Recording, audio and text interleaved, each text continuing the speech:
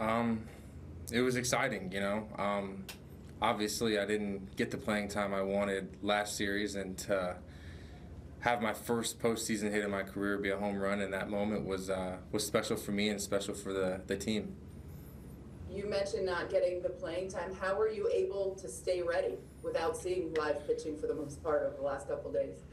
Um, I mean, the last 2 days we did some live BPs, and that definitely helped. I made sure to be one of the guys that was in there every day, just because I didn't know what my situation was going to be, but I wanted to be ready. And you know, not a lot of guys can emulate what Blake Snell has, so it was difficult. But you know, we all went out there and played real well tonight, so that was good for everybody. Next one to Eric Boland.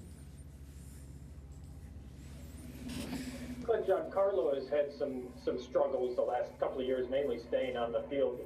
How good did you feel for him having that kind of a moment, hitting a grand slam there to kind of blow it open? I think that was the first time I've screamed for somebody else. I'm not a big emotion guy as far as yelling goes, but I did yell if the camera did pan over and show me right there. So I was excited for him. He's had a really big moment in the last couple games we've had, each game, and it's been really key for us because we know what he can do. It's just a matter of doing it from now on. Next one to Mike Carr.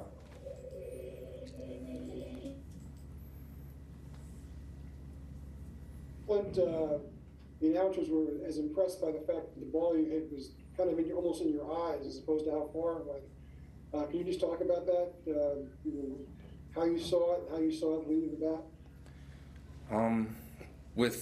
With Snell, he's a guy that likes to throw up in the zone a lot, and his fastball plays up. So I was going into that at bat anticipating him to try to go to that pitch up in the zone, and I kind of had my sights set right there. But it's not often you hit that pitch because it's so difficult. It's a tough one to hit, and it's probably the first one in my career I've ever done like that, and it came at a big time, and I was really excited, and I'm still excited right now, and I can't wait to go out and see my girlfriend and give her a hug.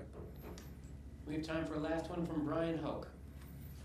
Hey Clint, just to go back to that being the first postseason hit of your career, what was that kind of like for you as you're rounding the bases? What was going through your mind? I feel like I blacked out, you know, running around the bases, but it was exciting. You know, the last few weeks had been frustrating for me at the plate, and I didn't finish the season the way I wanted to, and obviously didn't play in the last couple games as much as I would have liked, but it meant a lot because tonight's all that mattered. You know, the last few nights didn't matter because we've already gotten past that, and now tonight matters, and I produced whenever I got the chance, and Gardy went out there and finished it off for me, and it was big for me, big for everyone, and it's just really exciting to be a part of.